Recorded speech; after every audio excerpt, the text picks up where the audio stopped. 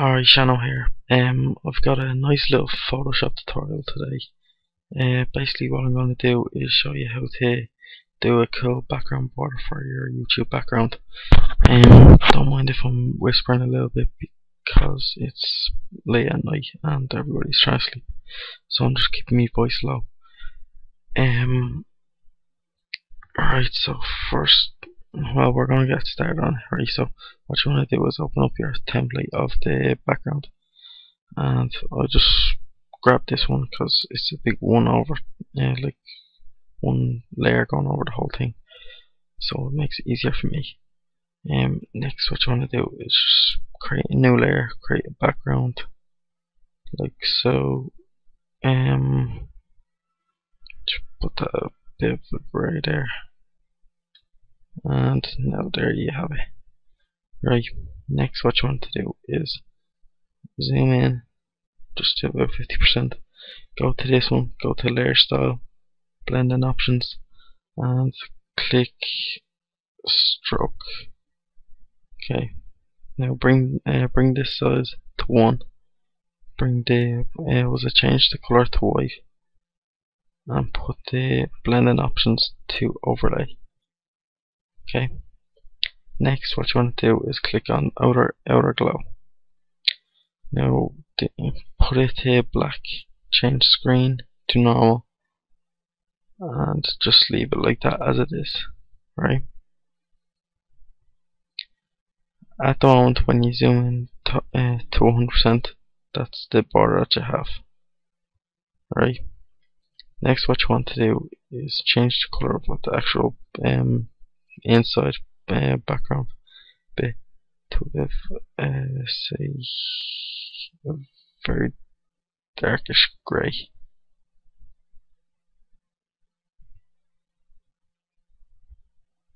And in fact, we're going to change the background to black, which means that you won't be able to see our border for a moment.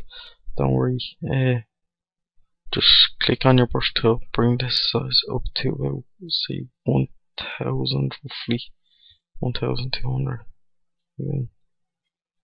Oh god. Anyway, yeah, then bring the hardness down to 0, set the color to white, create a new layer just above the background, and just drag down like that. Be aware that just as you come up here, don't have it just going too far. Actually, it doesn't really matter, to be honest. It's going to be lowered.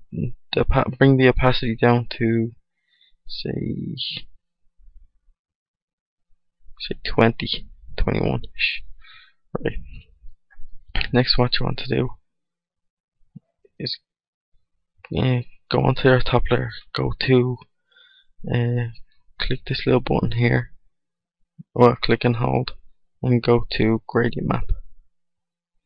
Right, so now it will bring you your forecolor and your back color up as your gradient, but you want to change to whatever color you want. Like, just say I'm going to change to purple just because my background's purple. Right, and I'm going to put that one as a light pinky color and this one as a dark purpley color. Okay, and now I'm going to change that to overlay, and that's that's our start. Right, so next, what you want to do is create go to new layer, go to your rectangular marquee tool, create a 1 pixel line about this big roughly, a 1 pixel line, and make it white. Now just trim the edges a bit and fade the edges out a bit like that, and bring it up here. Now what we're going to do next is just go in a bit, duplicate the layer just by pressing Alt and up, on the keypad, and then bring the copy down and just hide it for a minute. Okay, now click the original line and press Ctrl T, and then just rotate a tiny bit. Okay. Next, what you want to do is just set that to overlay. Then press Alt and up. Oops. Click on the screen, Alt up, and then bring it back. Yeah, just leave it like that. And press that as color dodge. The second layer as color dodge, then group these two together by pressing Control Group. Oops, I forgot to select the two of them. Control G for was a group, and as you can see, they're now grouped together. Now, was I make this one now visible, and do the same. Just kind of Control T. Do that a little bit, and there we go. And now just set as just whatever looks decent. Like, you're not really meant to. You can make a nice effect out of this when you're done. Now so far you have that. It doesn't look great at all now, first, but just wait till we're finished. Next, what you want to do is go to here. Just kind of scroll along like that. Bit too far out.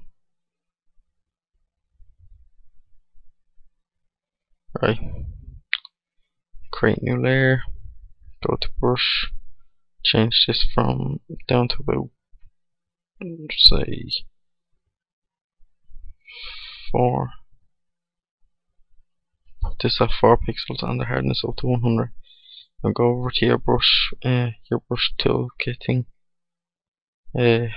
Click Shape Dynamic and bring the opacity down to 0 and the size jitter down to 0. Yeah, so just bring the size jitter down to 0 and make sure everything else is at 0. And then just go to the pen tool and stroke path. Make sure you have the color white on, and make sure simulate pressure is ticked. And as you come here, it's not exactly great, but then come to filter, go to this distort and ripple. Now bring up to about somewhere about 500 roughly, and it comes up with that. Actually, that's a bit too much ripple. Go to the start again, ripple, bring it down to about, say, 350.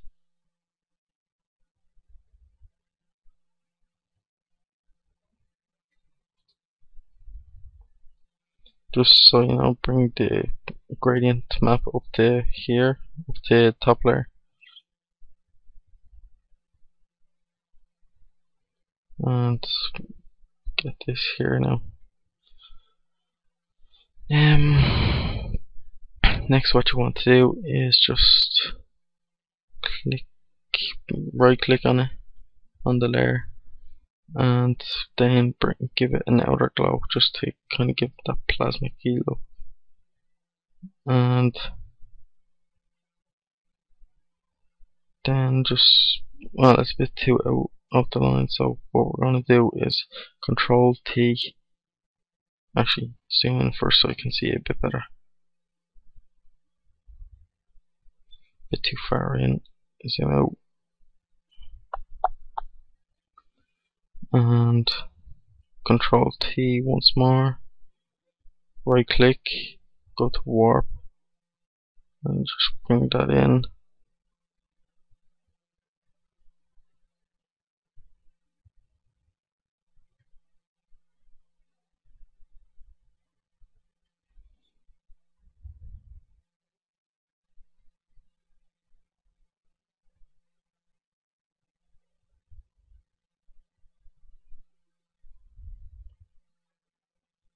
between.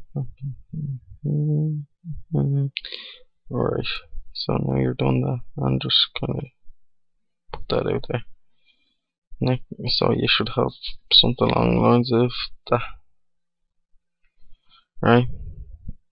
Next, what you want to do is just create, go to here, do that, bang, bang, and just kind of do it from at the corner. Simple line. And then just create new layer and make sure your brush size is the same. Go to stroke path, simulate pressure, and then you have that line there. And just have blending options, outer glow,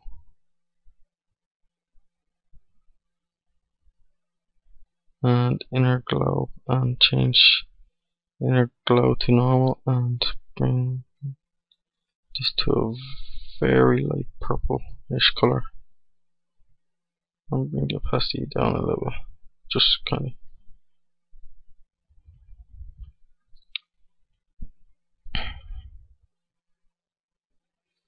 Next, what you want to do is just zoom out to 100% and then grab the elliptical marquee tool,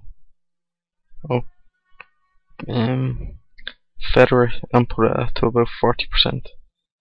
Okay, now create new layer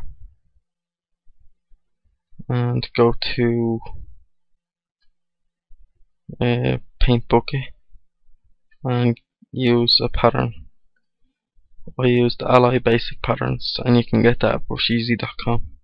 It's the one of their very first ones that came out. So what you want to do now is just click on one of these square ones here. See the way, and press OK.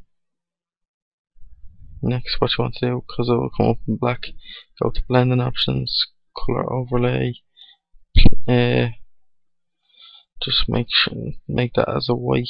Click and change blending option to overlay. Next, go to blending options default and bring the fill opacity to 0. And bring that over to, and just click OK and go over here.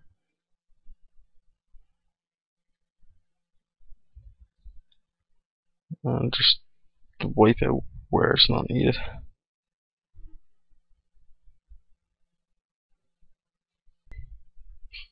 And that's basically it. So you can continue doing that kind of style around your edges using the ripple pen tool and the line tool. Just keep going down the sides, go across, and that's basically how I done my background borders. It's a pretty nice effect if you do it with a bit more like effort and time put in. So yeah, just give it a go, and that's it really. Thanks for watching. Rate, comment, rate and subscribe. Definitely like, and don't forget to like the video.